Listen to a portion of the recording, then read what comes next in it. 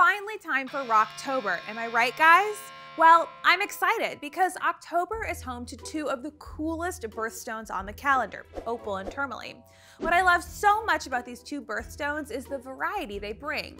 October's gems can contain basically all the colors of nature's rainbow in just two fascinating stones. Opal, it's been one of the most coveted gems in the world because there's no other gem like it.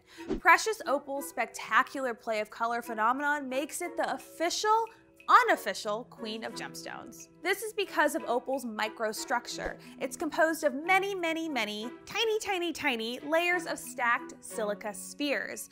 These spheres act like diffraction gratings and split light into spectral colors. The layers of the spheres create an interface that allows certain colors to dominate depending on the angle you're looking at the opal.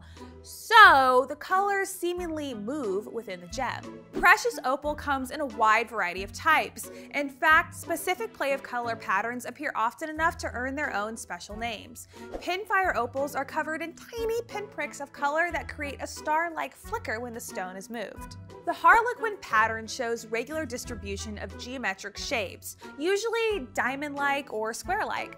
The flagstone pattern on opal is similar to harlequin, but the shapes are more irregular and uneven. Ribbon opal shows wavy bands of color. Chinese writing has lines of color that intersect to somewhat resemble Chinese language characters. My tattoo artist told me this one says, "Live, laugh, love." Straw opal looks like a scattered pile of fancy luminous hay, and broad flash opal exhibits a large splash of intense color. If you're not really into play of color, why? No, sorry, everyone's taste is different, but opal still got your back.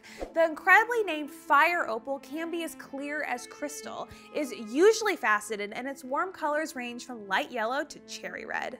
I could keep going. Liver opal, dendritic opal, caramel spice opal. That one sounds delicious. But October has two stones to admire, which means it's time to talk about tourmaline. Tourmaline represents a large group of related mineral species and is found all over the world in a wide variety of colors. This is because tourmaline is more chemically complex than most minerals. Its unique crystal structure allows for a multitude of elemental substitutions, so elements like copper, manganese, iron, and titanium can worm their way into the gem and trigger incredible color varieties.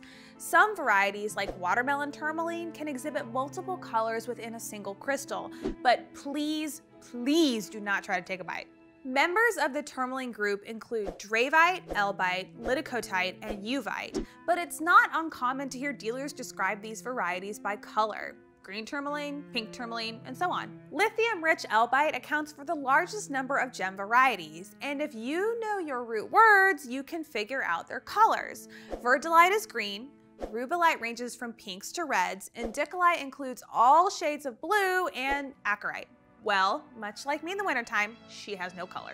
Would you like to own a gem that resembles a scattered pile of fancy luminous hay? Hey, me too! Tell me why you love opal so much down in the comments, and don't forget to like and subscribe. For more information on tourmaline, opal, and other birthstones, check out the links below. Thanks for watching, guys.